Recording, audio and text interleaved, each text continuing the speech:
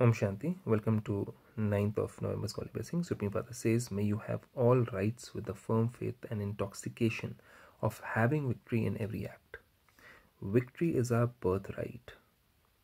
Constantly continue to fly in this awareness. Fly means be lighter. Whatever is happening, whatever situations come, whatever constraints come, whatever kind of barriers come in our life, I'm going to be victorious. No matter what happens, bring this into your awareness. Awareness means have that feeling, have that thought. I am constantly victorious. Always have this affirmation with you. It's not something to be just spoken about, it is something to be felt about. No matter what happens, let this faith be firm. The basis of intoxication is faith.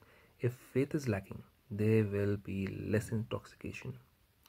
This is why it is said, those whose intellects have faith are victorious.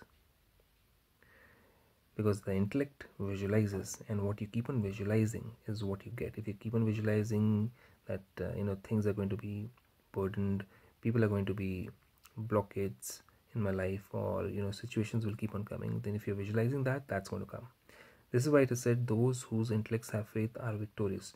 Do not be one who only sometimes has faith, because then you are in doubt, and then you start making negative thoughts and negative visions, and then again you are moving away from solutions. So the Father is imperishable, and so you have a right to imperishable attainments. And what are those? Love, peace, happiness, joy, bliss, power, knowledge.